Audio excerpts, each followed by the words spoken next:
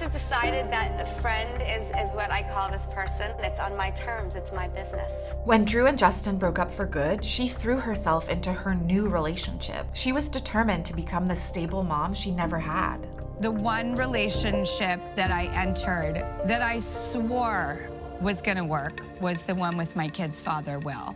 I, too, wanted that perfect family, the opposite experience for my children than I had. Mother first. Everything comes second now. People are like, you know, do you go out on date night? And like, do you put the relationship first? I was like, no. I think we've put the parenting first. But when her perfect family came crashing down, Drew had to decide if she was going to abandon them like she did with Justin.